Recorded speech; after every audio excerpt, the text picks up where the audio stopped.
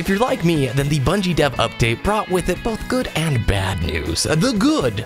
Well, by fall 2018, looks like things are going to be getting a lot better. The bad, by fall 2018, that's a long ways away. So, between here and then, I put together a list of 6 awesome games that I think Destiny players will really enjoy and will offer you a good way to ride out the next 7-8 months and try out some fantastic games that you may not have gotten the chance to play. I mean, it'll probably appeal to the Destiny feel-goods in some way. Not all of these are direct overlaps, but there are certain tropes and traits that I think Destiny players will resonate very well with in these games. So without further ado, let's go!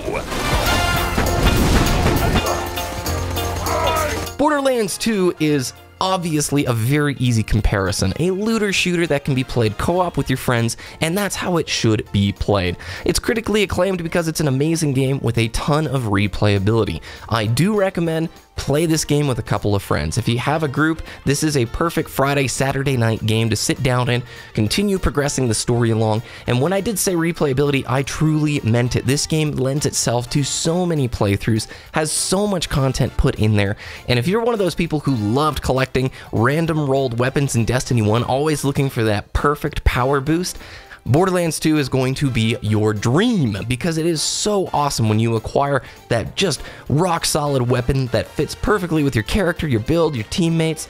It really is a magical experience. Now, Borderlands 3, we have seen some engine demo stuff in 2017, but I do hope we start seeing some more teases and get a little bit more concrete timelines when it's coming out. Regardless, this game can be picked up for very inexpensive on virtually all platforms. I can't recommend it enough. Check out Borderlands 2 in the interim. The Division is a super easy plug as well. I know a lot of Destiny players, myself included, played The Division when it came out for a few months, ended up putting the game down, and you have a very solid reason to have put the game down. However, Massive has done the impossible and have just slowly been ticking away, improving this game over time, and now The Division is in a phenomenal state. It definitely will resonate with Destiny players from the sense of your weekly activities, of course pushing your gear score higher, and it's an investment type title, so it really will feel a lot like Destiny in many ways. The New York setting to me doesn't seem like a perpetual place I want to play in forever, not as open-ended as the space of Destiny going out in the universe and different planets, but The Division really has evolved into an incredible game that you can sink a big amount of time into, and Massive has earned a lot of praise and a lot of trust back with their community. I really hope Destiny 2 can undergo the transformation that The Division has over the last few years, because really, the Division community is in a great place right now, and a lot of players are returning, and I'll be giving it a go over the next few weeks as well. Path of Exile. This one may seem a little bit strange for those of you who've never played an isometric ARPG, but it really will resonate a lot with Destiny. It's almost identical when you compare it down to the core concepts that form the engagement loop. Essentially, it's all about working your way through a story that gets progressively more difficult as you acquire better and better gear. As you rank up, the amount of customization for your particular class is insane. It may seem overwhelming at first, but Path of Exile really does a great job of taking a very concrete experience and allowing players to invest thousands upon thousands of hours within its world. Another game that I really recommend to play co-op with some friends. This is really Diablo 3 done right, and a lot of the hardcore kind of ARPG fans just praise Path of Exile to no end. I have a few friends that just have thousands and thousands of hours in this title. Really check it out if this is something you're interested in. Continuing down a little bit different pathway, we're hopping into the MMO space, and although these won't satisfy your shooter fantasies, they definitely will give you a big sense of a grand scale story and of course those RPG elements. Final Fantasy XIV, speaking of story, is a wonderful game on PC and PlayStation 4 that will deliver one of the best stories in an MMO ever. It's a grand scale title that will feature lots and lots of exploration, incredible music, pretty fun combat, and I have to say it's one of the best MMOs ever to implement console controls. Playing this game on a controller is not only functional, it's actually quite a bit of fun. So don't be afraid if you're on the console to even use the controller. I know some PC players who like to use the controller as well. One of my good Destiny buddies, Azure Spirit, picked up Final Fantasy XIV midway through Destiny 1, and he hasn't looked looked back. Absolutely loves the title. I've sunk about 150 hours into it as well, and it's great. It has a very long-form story that's going to play out over the course of many, many hours. You're going to get engaged with the characters. You're really going to see what happens next, and I've never really had that in an MMO quite as effectively as I had with Final Fantasy XIV. PvP in this MMO, generally not what the community gathers around the most. It's not like the forefront selling point of 14. So if you are looking for a sweet PvE, great music, great story kind of MMO, check out 14. While we're on the MMO kick, World of Warcraft for you PC players.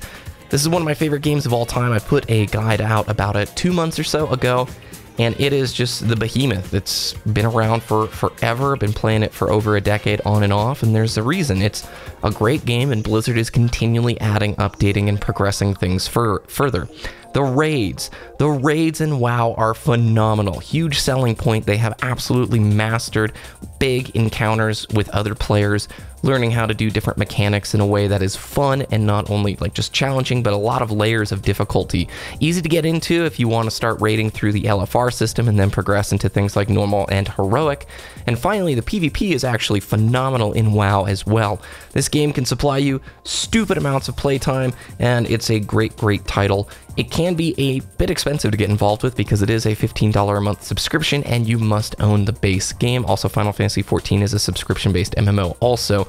Check out my guide, Shameless Self-Promotion, if you are interested in getting into WoW, because I can break down the most cost-effective ways for different players to get into WoW before you take the deep plunge and buy the latest expansion. And finally, we conclude with Warframe. If you've been watching my channel the last 4 months, you know Warframe is awesome. It's a great game. It's free to play. It's available on virtually all platforms, and I can't recommend it highly enough. It will not supply all of your Destiny feels. None of the games on this list will, but they will have little elements and bits that will remind you of some of the bits and pieces you enjoyed in Destiny. Warframe nails, absolutely nails the sense of progression. As you keep getting deeper into the star chart, as you keep getting more powerful mods, more powerful weapons and frames, you just become stronger and stronger and stronger, and it's a very addictive thing. Most of the knowledge is stored outside of the game in the wiki or within the codex that you can read about, but it is not a hand-holdy type of game. You will have to go out and do some homework, watch guide series, and that creates, I think, a much stronger sense of engagement or pride with the player base, who is also very, very nice. I do wish Digital Extremes would invest more time into doing some in-game tutorial stuff that helps guide the players a bit better. A lot of players will abandon Warframe purely because a lot of the learning resources are external, things you're going to watch on YouTube. But it is an awesome title. I recommend it. Check it out if you have the chance, and at least progress, a little bit deeper into the star chart, because some of those later quests are phenomenal. So there you go, 6 games that will help you ride out the wait between now and fall 2018. Honorable mention definitely goes back to Destiny 1. I've been playing it off and on. It really is still in quite a good state, and if you haven't completed your record book, it might be fun to go back, maybe roll a new character, do some raids if you have some old buddies who still have their consoles. That's a great title to at least get those Destiny feels, and hopefully, my optimism isn't huge for Bungie with Destiny 2 before fall 2018, but maybe some of these updates between now and then are really going to improve the game. We'll just have to wait and see. But in the meantime, play stuff that's fun, try new things, enjoy these new adventures, and if I missed anything, let me know about it down in the comments below. If you enjoyed this video, please thumbs it up, subscribe to the channel, hit that alarm bell to be notified. Also, I've been streaming on Twitch. Check out the Twitch link in the description below. I appreciate anybody who follows and hangs out. We're having a good time there as well. Have a good rest of your day, and I will see you next time.